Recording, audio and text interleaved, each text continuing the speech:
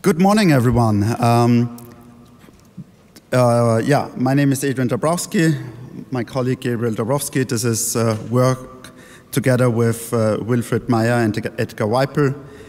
We will be talking about decoupling the SIM card from the mobile phone or the modem to get all kinds of fancy measurements. It's called Cellular Carriers Hate This Trick. I will explain it why. Using SIM tunnels to travel at light speed. So for the motivational example, let's assume we have like 3 medieval city-states, and they recently invested into technology, and so they switched from landline to wireless, to cellular networks, and we have like all this new mobile phone operators popping up, like Night Mobile or Arthur and Excalibur with the sword in there, and Dragon Phone, and all the others. And with that, we also had like an explosion of new social networks. We'll have something like Royal Tweet and Bartboard and Peasant Post. And all these people are like super hooked on social networks. So the mobile phone operators think, well, how do we target some demographics that like social networks? So they come up with this new data plans where there is something already included, like video streaming or messaging or social network apps. And we have like, it's super transformative, it's very addictive. You have all these people spending hours and hours on end on the social networks, and I heard the king over there got actually so much hooked on it, he's considering buying Royal Tweet and renaming it to the Roman numeral of 10. And so this is Archibald. He recently switched from alchemy to cellular network research, and he also has a few friends abroad, and he also already found a few inconsistencies and maybe vulnerabilities in his local network, but he is a bit a prisoner of his own city-state. Well, when he can travel, he can like do the measurements abroad in another network, but also when he's visiting his friends, he actually would like to spend time with the friends, and also it's getting very expensive. So why is roaming so complex, or why is it so interesting? The interesting thing with roaming is that you have your home network operator on one side, and your visiting mobile network operator that using some interconnection in between pretend to you as the customer that they're providing a singular set of services and a consistent set of services, although they're using completely different configurations, hardware, software, manufacturers, whatnot. And so at a closer look, we see that this picture of a consistent service pretty fast falls apart. And you might wonder, well, when I'm abroad, how is my traffic actually routed? And there are 2 ways. You can have either local breakout or you can have home routing. Interestingly, depending on the service that you're using, it will either use one or the other. So for example, if you're using data, that's usually home routed. So even if you're abroad, all your data will exit with an IP address of your home network operator. So you can't use all the fancy geo-locked services in another country, unless you connect to the Wi-Fi. For other services like voice, you have local breakout. Back in the 1980s, when GSM was specified, or even today, voice is considered as a time-critical service. So you like to get it out into the public networks as fast as possible with a route as short as possible. So technically, for example, voice roaming works by the visiting network operator issuing you a temporary phone number in that country that you're visiting, and your home network operator then reroutes all the incoming calls to this new temporary phone number. So you have like all the small differences in roaming. And so while Archibald likes to travel, it's getting very expensive, and all this testing can be quite tedious. Let's look at an example. So whoever traveled internationally for DEF CON might have received that SMS. That's because AT&T doesn't support voice roaming for most European carriers.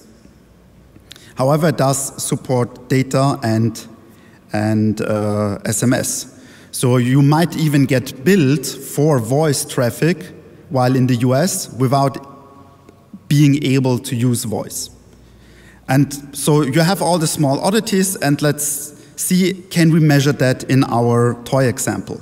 So let's take one SIM card. We have like one home operator plus 3 network operators in one other city-state and in the other. However, that's just one SIM card. Of course, there are multiple carriers within our home network or home country, so we'll have to buy multiple SIM cards.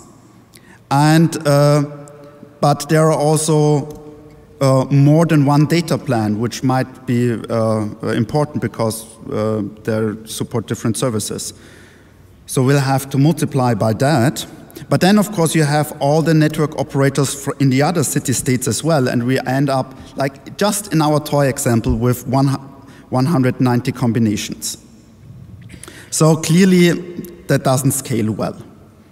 And what are the possibilities here for Archibald to continue his work? Well, he could buy a lot of SIM cards and a lot of modems and position them everywhere, well, in the 3 countries, but well, the hardware costs, the monthly costs, and soon after that, a bankruptcy, so that doesn't work. Well, you could have like one modem in each country and then ship SIM cards around, but that has like large overhead and the shipping times and a lot of manual labor. Or what we did is try to decouple the SIM card from the modem. So usually the SIM card and the modem are like one unit, and they communicate with each other. But what if we can extend this internal bus all around the globe? And so that's what Mobile Atlas does. The academic name is Geographically Decoupling Cellular Measurements and Exploitation. And with that, we can now like solid state travel. We can connect SIM cards to different places all around, to our modems all around the world, and pretend to the network operators that we are in that country and do our measurements there and tests.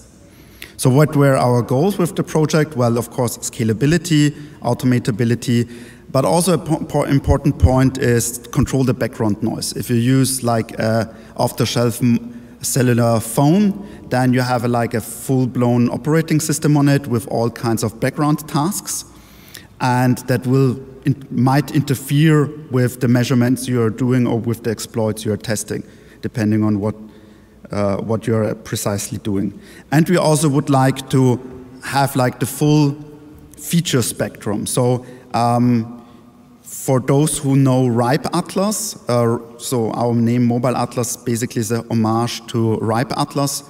RIPE Atlas is a probe system developed and maintained by the European Internet authorities or administration, and they have like the probes, and you can do pings and trace routes between different autonomous systems.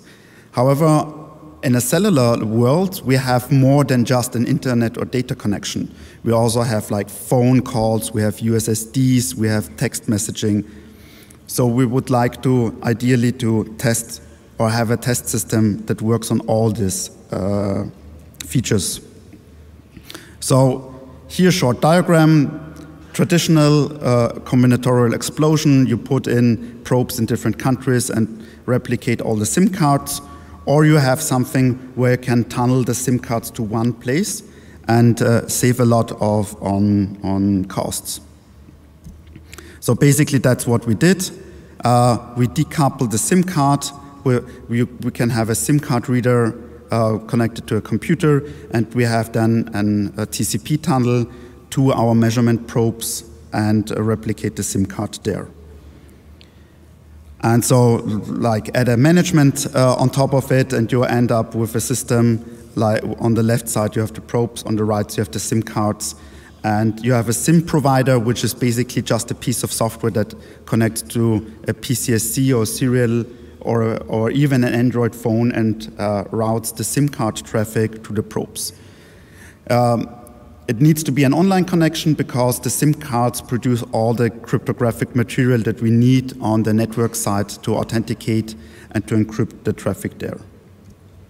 So this has been a project for ongoing for 5 years now. So we have, like, you can see our left probe, which looks very crude. So we had like a Raspberry Pi and a USB adapter and then a M2 modem attached to this adapter, and because everything was very loose in the box, we put in like this yellow piece of foam in there to like hold everything in place.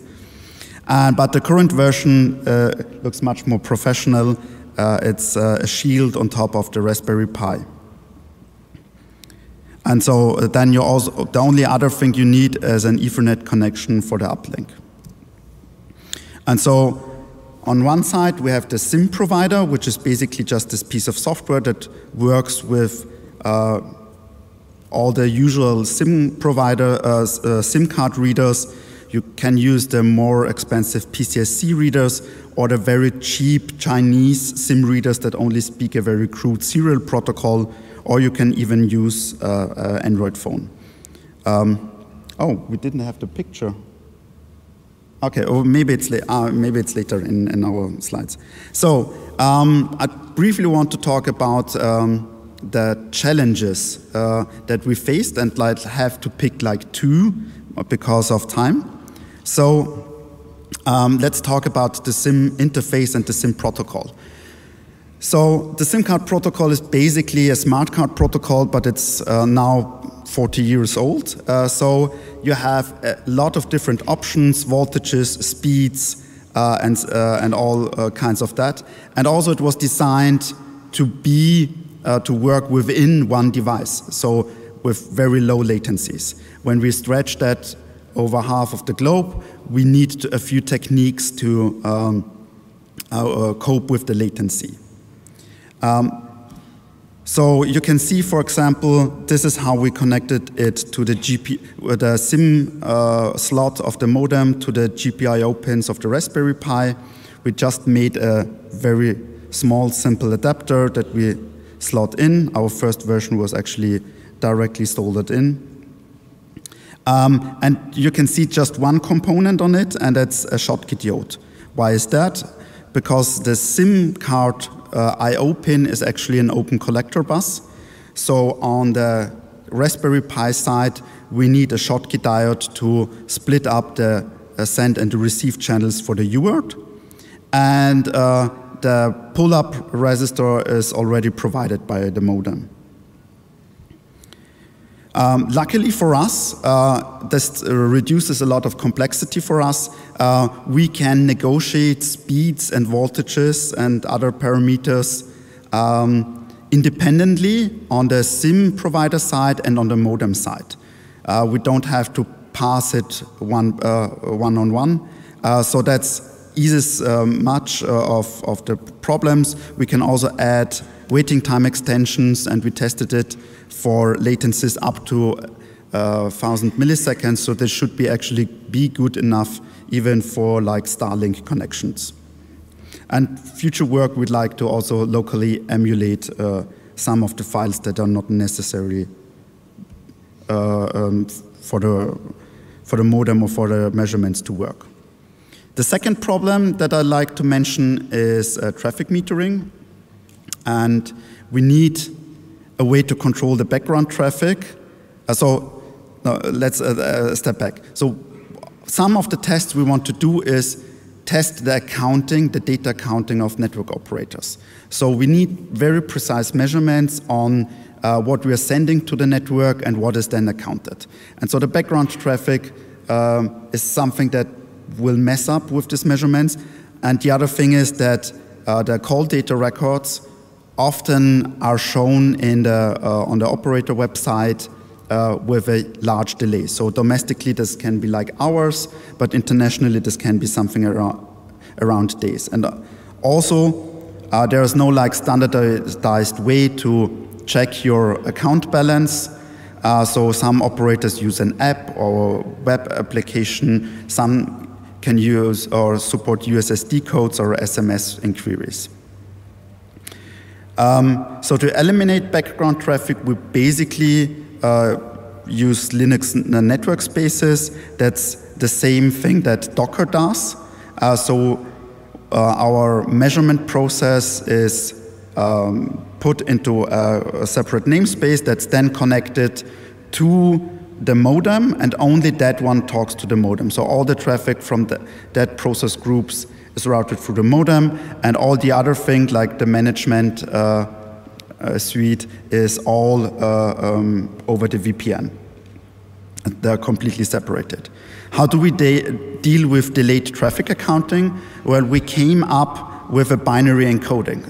So what we do is, like, for example, the first test is like 1 megabyte in size. The second test is 2 megabyte. The third one is 4, and the fourth test is 8, and so on. So one of these also will be a control group, so that at the end, like maybe a day later, when it finally shows up on the accounting balance, we can then distinguish exactly which test was accounted and which wasn't, like which traffic group. You might ask, well, you do all this thing to like tunnel physical SIM cards across the globe. What's about eSIMs? The problem with eSIMs, even though, for example, in the US, they're pretty prevalent, they are not widely available everywhere. And also, it usually tends to only cover some data plans and not all. And they're not always easy transferable between devices. So what we actually can do is we can use Bluetooth RSUB protocol to connect to a Android phone that then shares the SIM card over Bluetooth to our system. This SIM access profile was actually delivered, I think, or developed somewhere in the 90s to allow cars to connect to your phone and then use the SIM card on your phone and the modem from the car.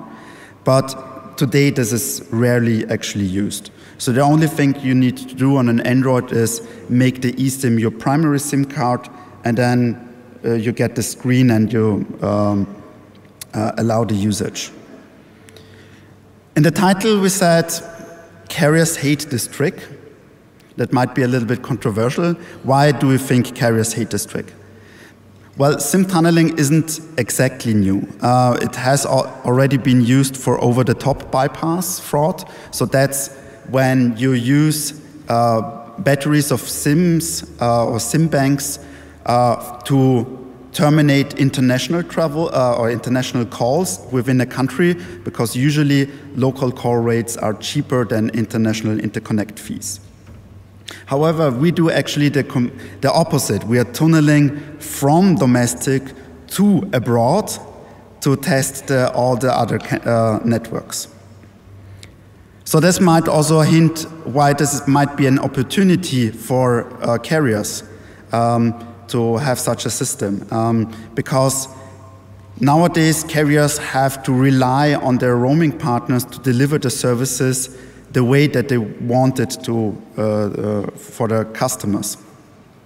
But with a system like this, the carriers can actually verify the services, and especially things like voice over LT roaming, which lacks a good auto-configuration protocol, and it causes a lot of troubles internationally.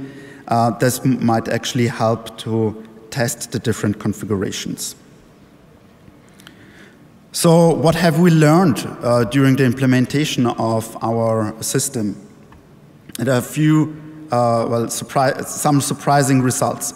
First, if you read almost any book on cellular networks, they will basically say something along the lines that the IMSI is basically the unique identifier of a SIM card. And that's also used to find your home operator and stuff like that.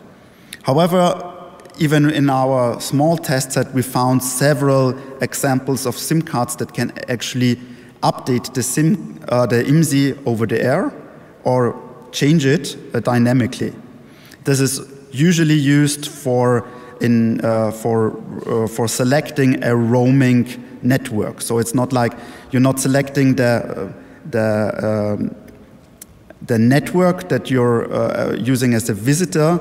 You're selecting someone that will then that has all the contracts in place with all the operators in the different country, so that they have just one place to do their accounting and to work with. And the other thing that we've learned is that theoretically there is a 127 device limit on USB, but practically it's hard to get over 20 or 30. That has to do with lousy hardware, weak drivers, the power consumption, even if you use active hubs. And we've tried several things. Oh, here are the pictures. So on the left, you can see we bought a box of 100 SIM card readers on AliExpress. And then we tried to run them naively on all the single USB hubs that turned out to be very error prone. And then we also tried this professional USB hubs that are used by or have been used by miners for this USB FPGA boards, but this also didn't work well. Where do we stand today? So now our system is deployed to 10 European countries and 2 North American. You can see Canada isn't fully covered. That has to do with that in Canada, not all the bare metal operators are available in all the provinces. Our current probe in Canada is in the Yukon territory, so that's why it's just half green. Ethical considerations. So there are some ethical considerations we have to talk about. You might, for example, ask, why do we use modems and don't use software-defined radios? I mean, on the one side, software-defined radios give you much more capabilities on the radio side. On the other side, all the open source implementations usually only focus on one access technology, so you can get a GSM implementation, or you can get an LTE implementation, but you cannot get one implementation that covers all the access technologies. And the other thing is that it's a regulatory minefield. So we give out, so far we gave out these probes to friends and family in different countries, and we cannot subject them to the risk of having a software-defined radio and all the radio regulatory problems that might come with that. So we rather opt for unmodified, globally certified modems that are safe to use in all the countries. The second thing that I want to mention is we do not enrich ourselves with our tests, for example, with the traffic accounting tests. So we made sure that at the end of the month we let expire at least that amount of traffic that wasn't accounted in our tests.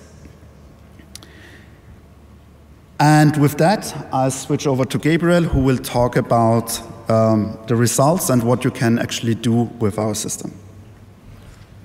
Yeah, thank you. So I would say let the games begin. So let's take a look at what we can do with this fancy platform.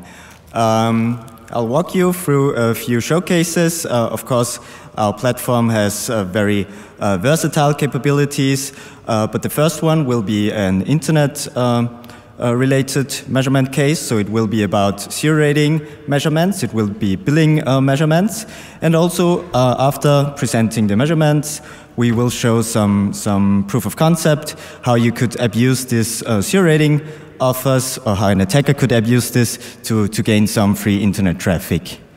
So what is zero rating? Actually, there are some providers that offers this kind of programs and offers.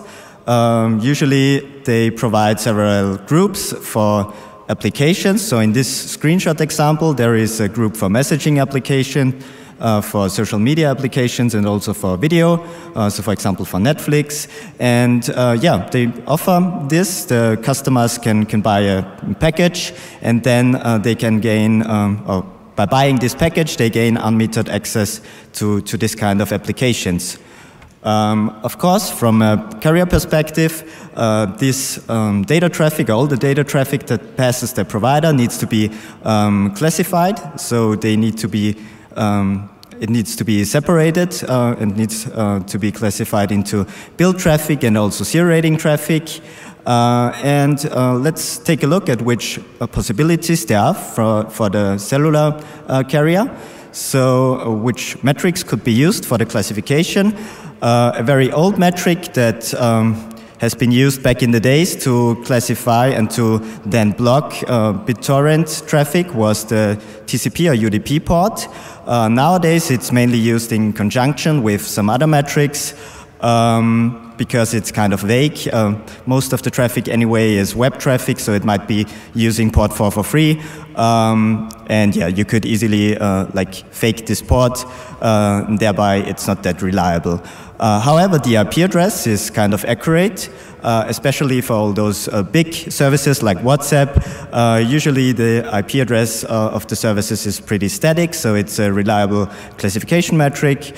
Some provider might use some cloud hosting, so some applications, but yeah, usually if it's a big application, it's pretty stable. So it's a good classification metric. Also, some operators use the packet inspection. So this is when the classification mechanism doesn't only look at the packet header, but also at the content of the packets. So the classifier needs to be protocol aware. It needs to understand what the fields of the protocol mean.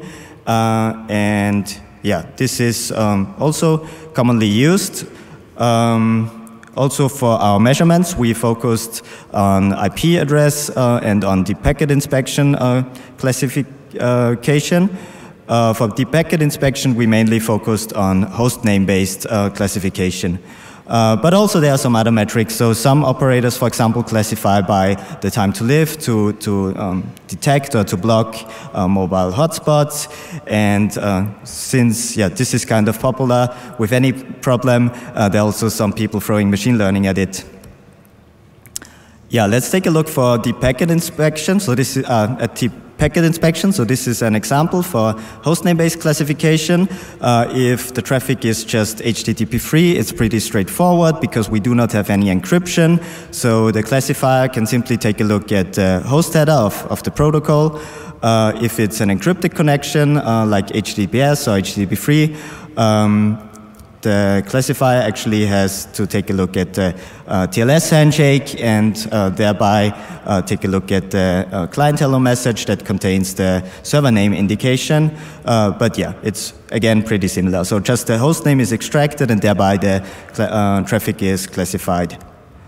Within our study, we've bought some SIM cards. We've measured 7 operators of 3 different countries.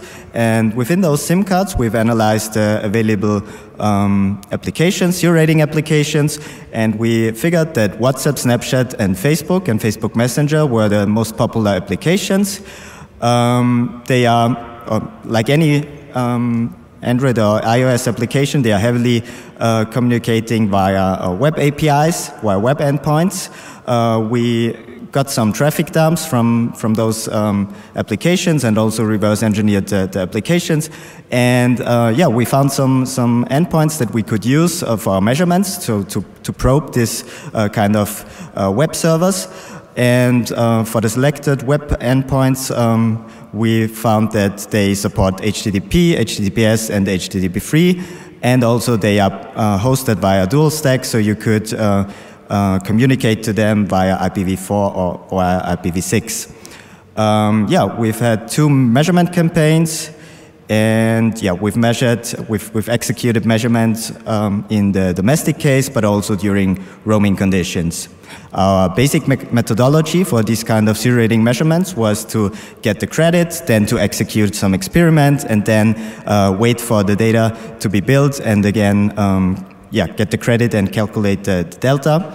And within the experiment, we had some payload that was potentially zero-rated, and afterwards, as Adrian already explained, we also had some control traffic that was acting as a marker. So we knew when all the data units were built.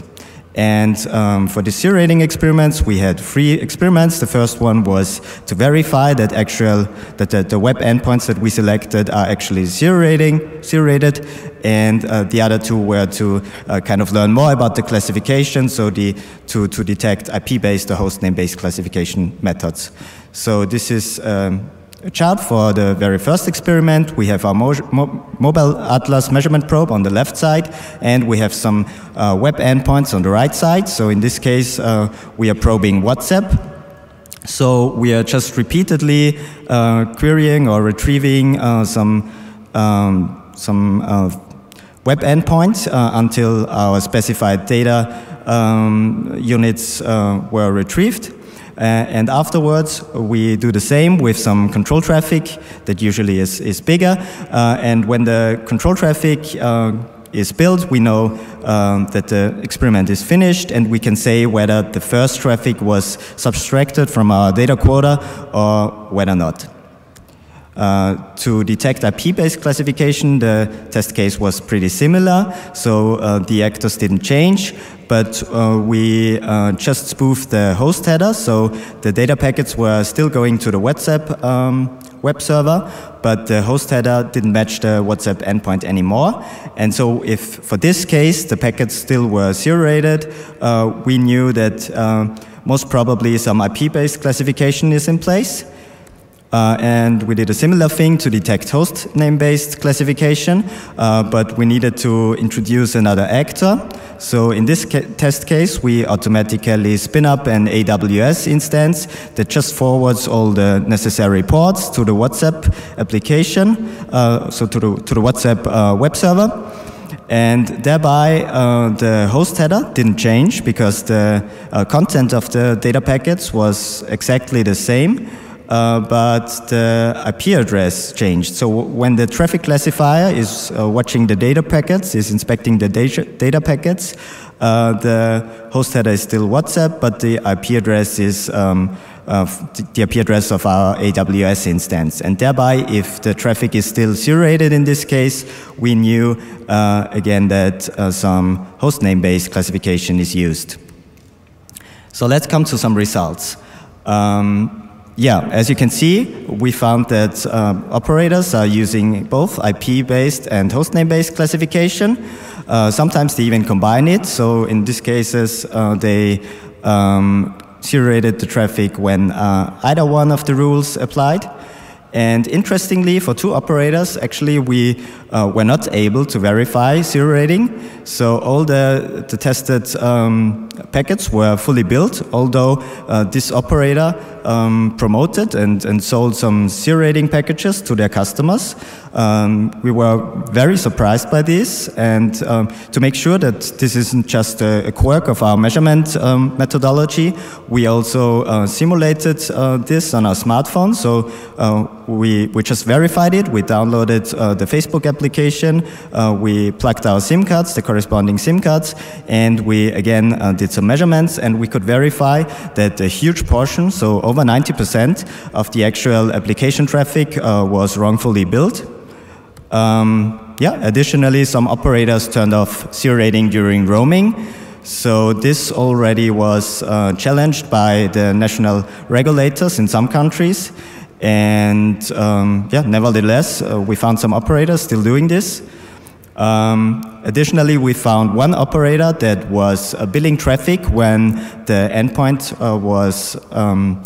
was retrieved via IPv6. So when IPv6 was used, the packets again were wrongfully billed. Similarly for HTTP3, so when we were accessing the relevant endpoints, the relevant application via HTTP3, again the traffic was fully billed. And interestingly, for one operator, as I showed earlier, we had 2 measurement campaigns. For one operator, actually the packets got billed in the first period, but then it got fixed, and in the second period it was fine. Yeah. So Archie is a security researcher, so he is not only interested in how those things work, but also how he or how an attacker could exploit this kind of things. Yeah, we have 2 cases. So the first one is if hostname-based classification was used. In this case, for HTTP, it's pretty straightforward. You just would need to write some relaying script that fakes the host header. Sometimes the provider, during the classification, even just uses a simple regex for the host string.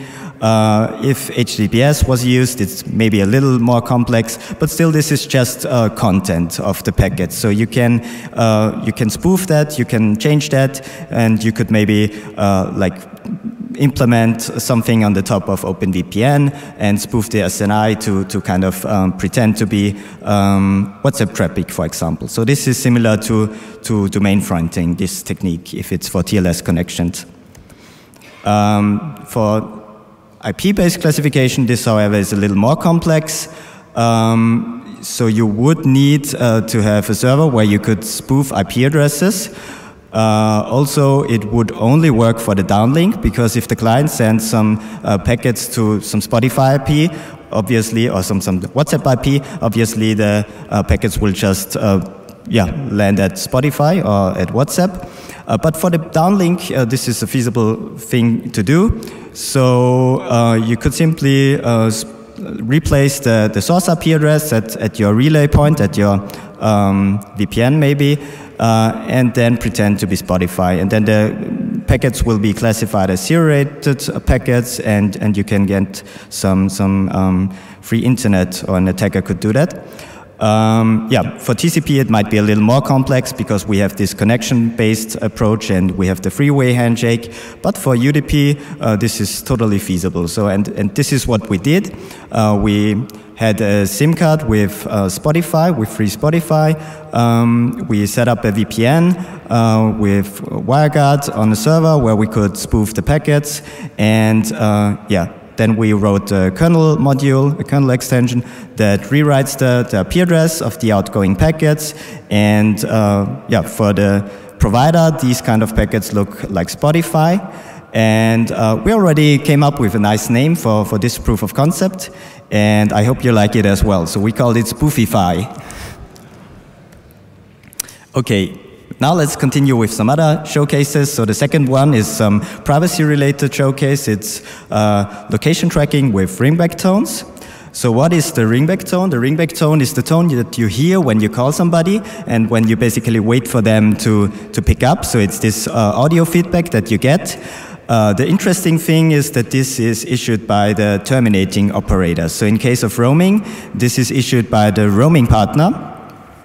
And the interesting thing as well is that we have different ringback tones for different regions. So for example, in the US, operators use this dual ringing of 440 and 480 hertz. And in Europe, most operators use something around 425 hertz. So for these 2 cases, you could even hear the difference with your bare ear.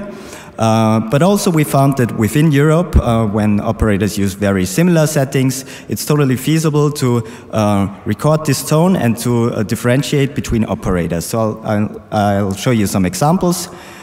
This is from Vodafone in Romania. We have a peak frequency of 430 hertz. This is the spectrum. And also at the left, we see the amplitude. If we compare to a German provider, we see that a different frequency is used, and also the amplitude differs, so it's louder for the German provider.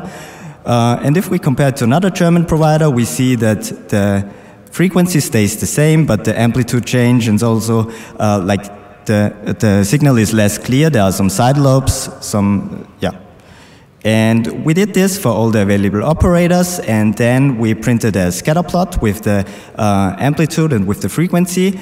And as you see, this is kind of nice scattered, nice divided across the diagram, the figure.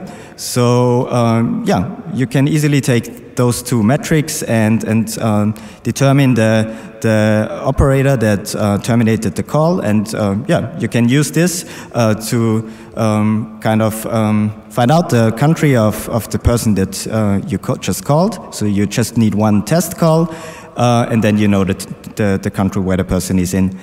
Also, you could, of course, use some other metrics like the overtones I just showed you, or some duty cycle. We also had differences in this. Or you could also use some other call progress tones to fingerprint. And this is also interesting from an attacker perspective for SIM swapping, because you could also use this to find out the responsible home operator, and then you know whom you need to call to swap the SIM card, maybe.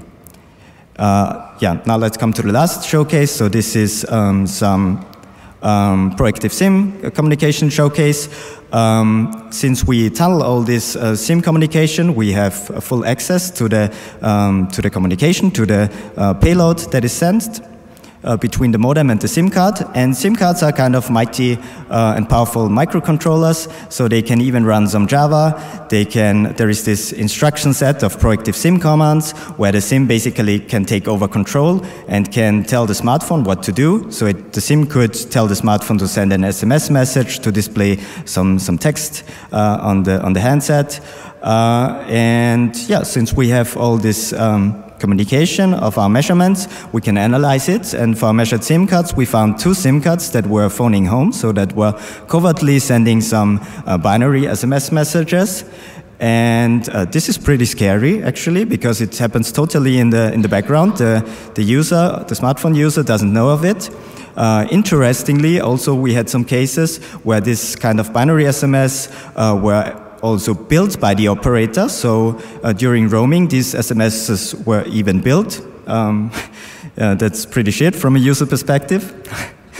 We tried to analyze the content of this binary SMS, and we found out that there is some information about the user equipment. So, for example, the EMI, but also from the SIM card, so ECCC ID and IMSI were in there.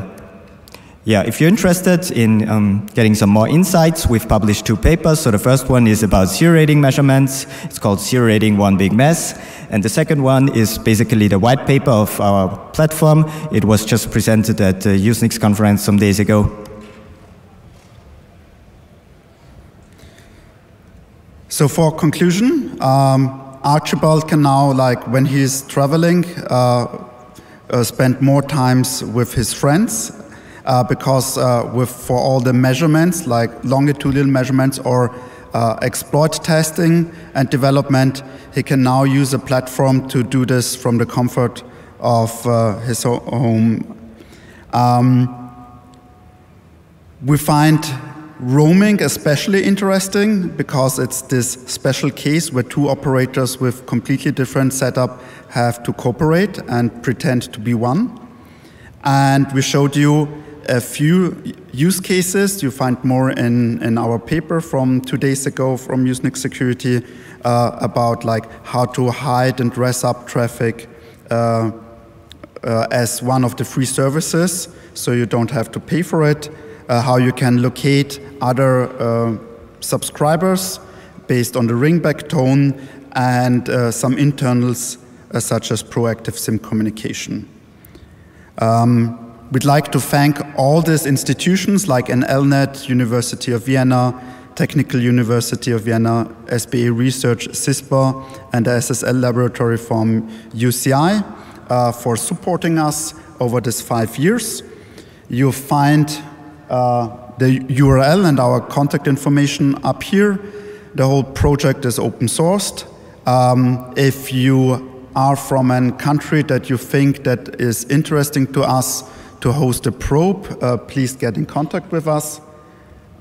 We have actually brought some probes here to DEF CON. And yes, thank you a lot.